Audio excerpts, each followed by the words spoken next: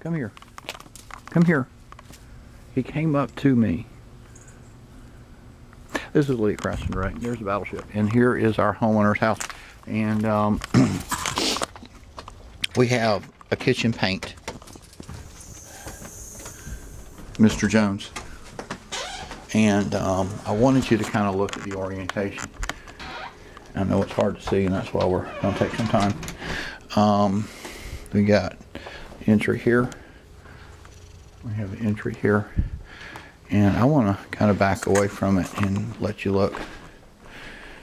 And what we have been asked to do is provide our homeowner with a quote to paint all the cabinets that you see.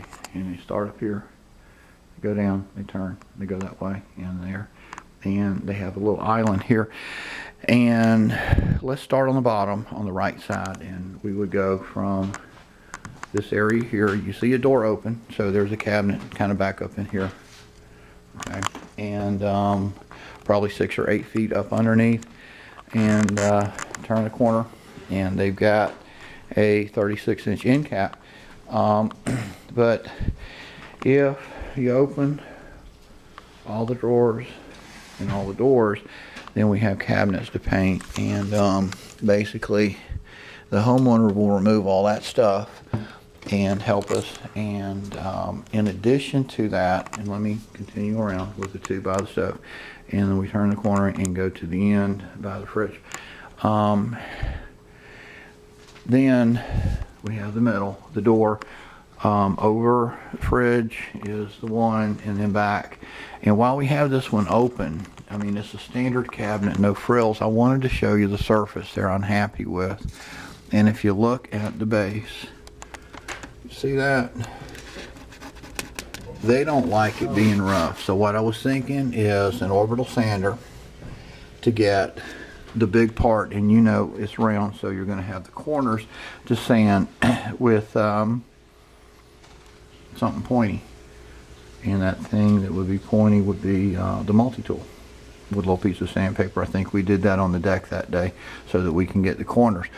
But count on, and I'll look at a couple shelves. All these shelves would need to be sanded, and those two, we have these, and to come over here the same all the way around. And it's probably a good shelf.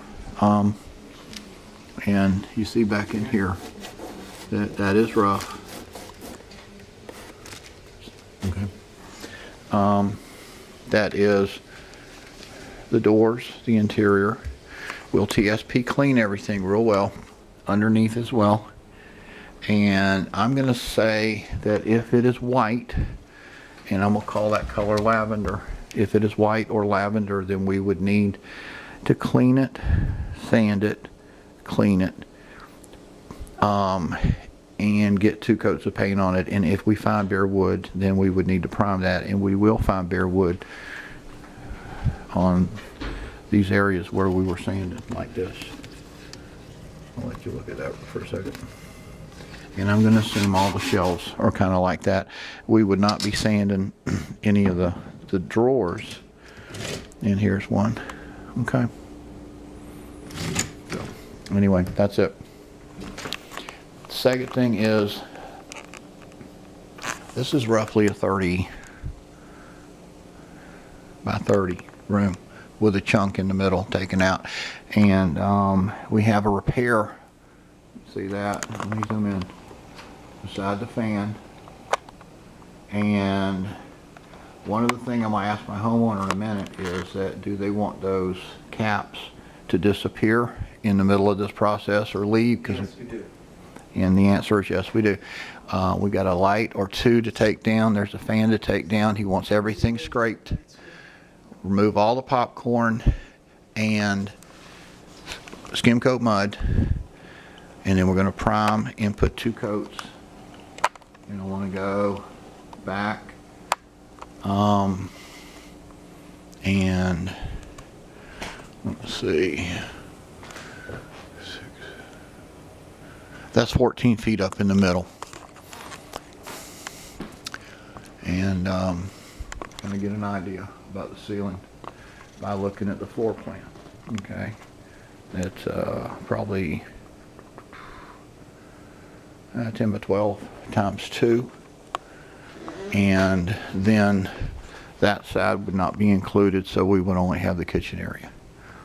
And there's the kitchen and the ceiling. And let's study the video, and let's email a quote to these folks as quickly as we can, so we can get an answer back and we will know what to do next. Thanks.